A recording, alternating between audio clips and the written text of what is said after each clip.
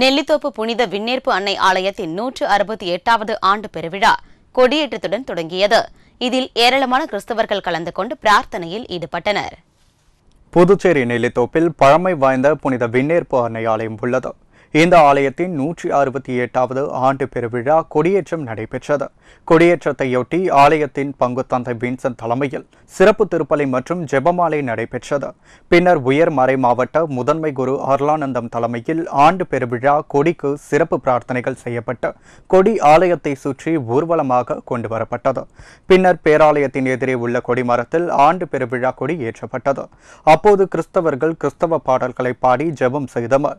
இதில் டெல்லி சிறப்பு பிரதிநிதி ஜான்குமார் உட்பட ஏராளமான கிறிஸ்தவர்கள் கலந்து கொண்டனர். தொடர்ந்து தினந்தோறும் நவ நாட்களில் காலை மாலை என இரு வேளைகளிலும் சிறப்பு திருப்பலிகள் மற்றும் சிறிய தேர்பவனிகள் நடைபெற உள்ளன. ஆண்டு பெருவிழாவின் முக்கிய நிகழ்ச்சியான ஆடம்பர தேர்பவனி வருகின்ற 15ஆம் தேதி நடைபெற உள்ளது.